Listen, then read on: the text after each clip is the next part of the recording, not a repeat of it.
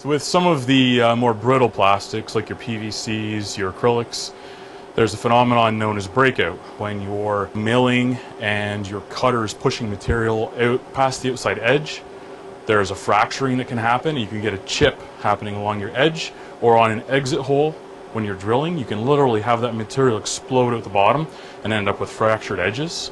I'm going to try to illustrate that here with this piece of PVC.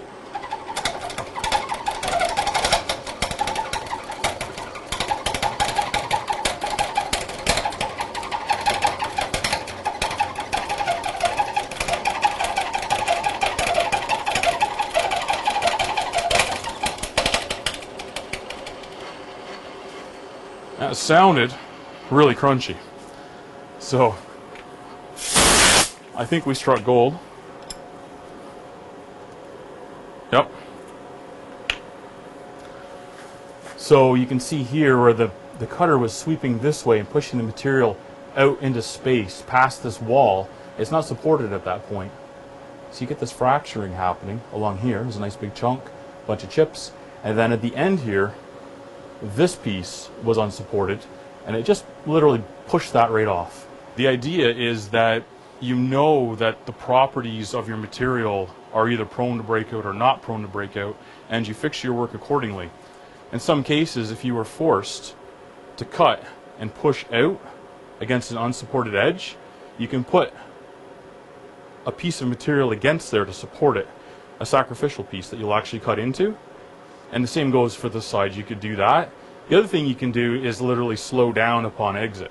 So you could, go full speed along here. Once you get towards the edge, go slow down to a creep and just ease out of there.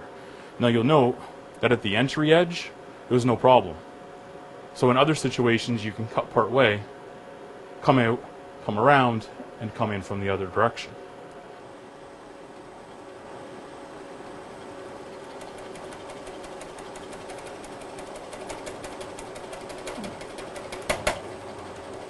So what we're doing here is trying to recreate the aggressive cutting conditions that we just did in the last segment that illustrated breakout.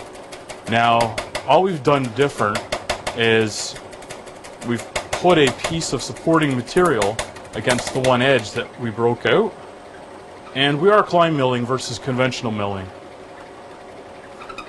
which does make the forces a little bit different. But you can see what we've done there. Now I'm going to open this up, and there we are. You can see that we cut the piece off here that was a shoulder remaining, and we cut a shoulder into this piece, and by supporting this back edge with this piece, we were able to achieve a nice non-broke-out shoulder. Now the similar application for this is drilling. If we were to drill, and as you can see this piece has been drilled a lot, we can put a piece underneath the part, and when we drill through into an area that has no hole, it's supported in very much the same manner as this was just now.